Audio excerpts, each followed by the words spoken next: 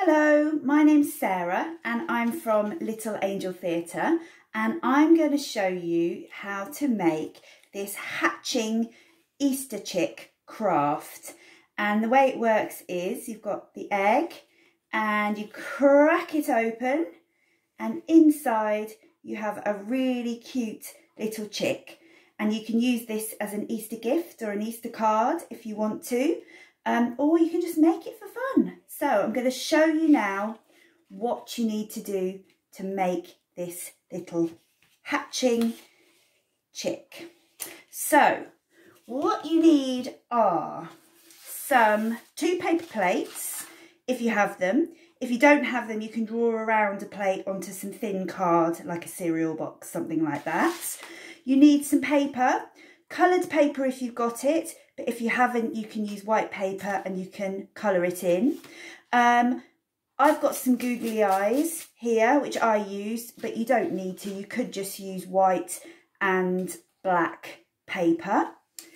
Other things you'll need are scissors, glue, pens and pencils, and a hole punch and a split pin. I haven't got a split pin, so I've used either paper clips or pipe cleaner, and I'm going to show you how to do that later on. So those are all the things that you need. Oh, one final thing, some paint.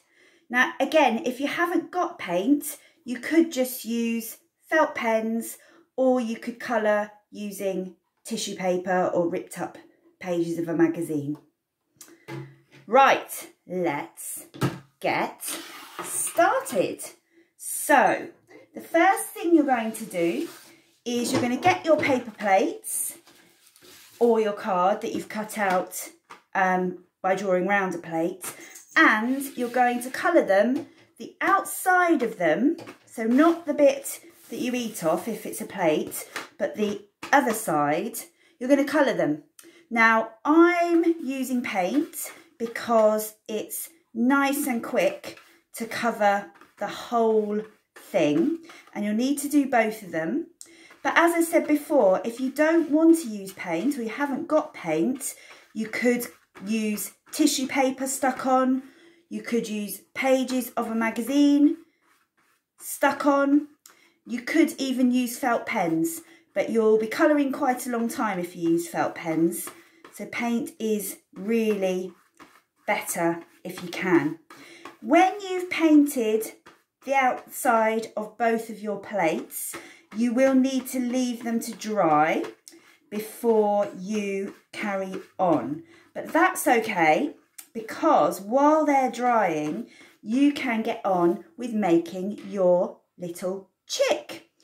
One more thing you might want to add as well is, to make it look a bit more eggy, you can add some little speckles, because eggs sometimes have little speckles on them. So that's my plates painted. Remember, you need to do both of them, so you will have two finished like this, and you're going to leave them to dry, and we'll come back to those in a minute. So the next thing we're going to do is we're going to make our little chick to go inside the egg. Now, all I've done is I've found some yellow paper and I've cut it out into an oval shape like this, and that's going to be the body of my chick. And then I need to add eyes and a beak, and I'm also going to add some wings and a little tuft of fluff on the top. So for the beak, I've found some orange card, and again, don't worry if you haven't got orange, because you can use white and you can colour it in. And I've folded it in half, and then where the folded bit is, I'm going to cut a triangle shape so that when I unfold it, I've got a beak. So I didn't cut along the folded bit, I've got a beak like that. And then I'm just going to pop a little bit of glue onto one side of the beak only, and I'm going to stick it onto my chick so that it's got a beak that can open and close. Then I need to make my chick some eyes. So I've cut out 2 circles of white paper, and I had some googly eyes. So I have used my googly eyes for the middle bit of the chick's eyes. But don't worry if you haven't got googly eyes. You can just cut out a little bit of black paper or white paper and colour it in black to make the middle bit of the eyes. So that's basically my chick. What I also did though was to make some little wings for it, and I cut out a wing shape, and then to make it look even more realistic, I'm cutting some little slits along the edge to make it look feathery.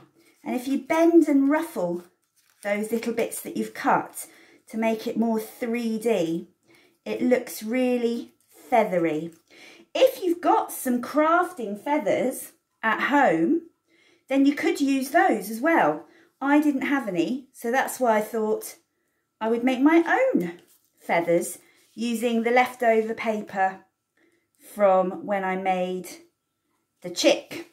So there, I've stuck his wings on, and then I made, with another little bit of leftover paper, I just made a little tufty bit, and again I've done some snipping at the top to give it a 3D effect, and if you ruffle those up. So now he's got a little tuft on the top of his head, and that is the chick finished. Now if you want to write a message inside your egg, the best way to do it is to cut out some paper, and the way I did this was I got another paper plate and I drew around the shape of the edge of the paper plate onto this green paper, and then I cut it into like a rainbow shape, and then I wrote my message on. And it's better to write the message on before you stick it onto the plate, because underneath it's quite knobbly and it'll be hard to write if you're writing on top of the knobbly bit. So I've made my message strip, which I'm going to stick onto the inside of my egg when it's done. So you've made your chick, you've made your message if you want to make a message.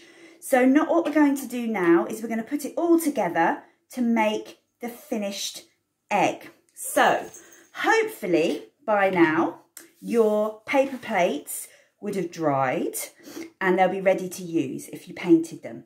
So you're going to turn them over. Now you can see on the inside of mine, some of the paint has leaked a little bit onto the inside. So what you could do is you could do a little bit more painting to tidy that up, or you could just leave it like that. It's up to you. So one of the plates is going to be the front of the egg, and the other plate is going to be the back. So you have them like that so that the coloured sides are showing on the outside. And what you're going to do is you're going to take one of the plates only, just one of them, and you are going to cut the cracked egg shape all along. So it's about halfway across. You're going to do some zigzag cutting up and down triangles like that to make the cracked shell of the egg. There we go. So I've cut that in half, and only do that with one of them, don't forget. The other one, you're going to turn it over so that you can see the inside, and you're going to pop some glue around just one side of it, and you're going to stick half of your shell, your broken shell, onto it like that. So you've got half of the egg shell stuck on. Then you can get your chick and you can pop some glue on the back of your chick, try not to squash its little beak, and then you can glue your chick inside the egg. So slot it in so that it's just peeping up over the top like that. And I didn't put any glue on the wings or on the tufty bit because I quite like it that they can flap around. It makes it look more effective and more 3D. So now we've got our little chick sitting neatly inside his egg, and I'm also now going to put some glue on the top here so that I can put my message around it, just around the edge. So I'm going to stick my message on, and I'm going to be careful that I don't stick it over the top of the chick. Don't want to squash him, to make sure his wings are over the top. There we go, press it down, and the egg is over the top there. So I've got my message, and I've written Happy Easter on this one as well. So that's ready. So we're nearly finished. We're just onto the final bit now, where we're going to reattach the top part of the egg so that it can open and close. Now, if you've got a split pin, one of those little pins, metal pins that open up, you can use those. They're brilliant. I didn't have one, so I had to get inventive with what I was going to do. So I thought of two ways that things you could use instead of a split pin. You could use a paper clip, or you could use some pipe cleaner, depending on what you've got. So what you're going to do is you're going to line up the egg so that it matches the top of the egg, so that it's sitting neatly where you've cut it, and you're going to get your hole punch. Now this is easier than trying to stab a hole inside. So on one of the corners, you're going to make a hole with your hole punch. There you go, like that. Now, I'll show you how to do it with the pipe cleaner, but you can do the same thing with a paper clip if you just unfold the paper clip so that you've got a strip of wire. So you're going to fold it in half, same with if you're using a paper clip, and you're going to pop it through the hole that you've just made with the hole punch. Now, don't push it all the way through. You're going to leave a bit at the top, and you're going to fold it back and twist it round so that it can't go through the hole anymore. It's too big to fit through the hole. And then you're going to flip it over, and on the other side, you can twist the bits on the back and press them down nice and hard as well, like that. And as I say, you can do exactly the same thing with an unfolded paper clip if you want to, if you haven't got any pipe cleaner. So now you've made a little joint there that means that your egg can open and close. Now I can see here I've got a bit of trouble. Mine keeps getting caught on here, which all I have to do to stop that happening is glue it down a bit better, because it wasn't stuck down very well. So now it should, there we go, open and close with your message. And what you could also do if you want to use this as a card is on the back of the egg, you could write a message there, stick a piece of paper onto it and write a nice message to whoever you want to give this to as a lovely little Easter gift. Thank you for watching, and have fun making your Easter chicks.